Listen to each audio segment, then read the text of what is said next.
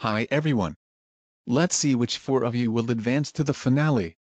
The first 3 people advancing to the finale and safe with 0 votes are Sierra, Georgia, and Rena. Now it is down between Gloria and Cecilia.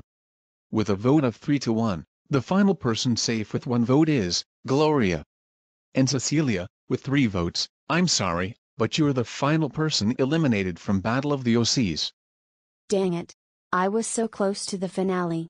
But at least I did a lot better here than I did 3 seasons ago.